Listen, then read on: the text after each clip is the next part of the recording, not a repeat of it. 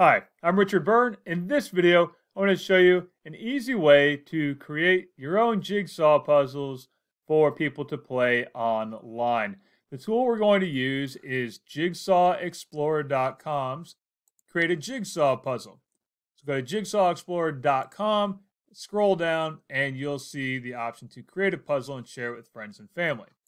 So now that you're on the Create a Puzzle page, simply paste in the URL for any hosted image that ends in JPG. Make sure you have the rights to reuse the image.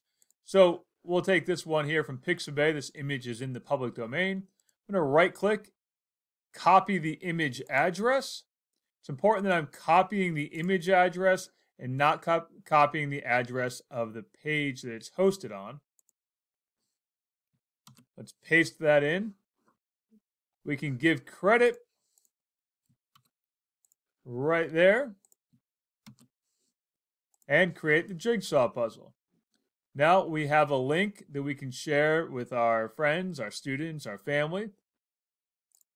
Let's hit try it and we'll see our jigsaw puzzle loaded up here on our screen. Now, this has a lot of pieces. If you want to adjust the number of pieces, simply click on this little grid icon and you can reduce it all the way down to just 6 pictures if you wanted to, or 6 pieces if you wanted to. Let's do 24. And now we have a puzzle to play by simply dragging the pieces around that we want to use. So let's drag that piece down. I'm going to make that my corner piece. And we'll snap them into place as needed. There's my other corner piece down here. Let's put it way down at the bottom.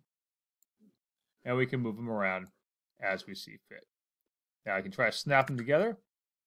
And it plays a little snapping sound when I snap them in place. So that's Jigsaw Explorer. It's an easy way to create your own jigsaw puzzles to share and play online.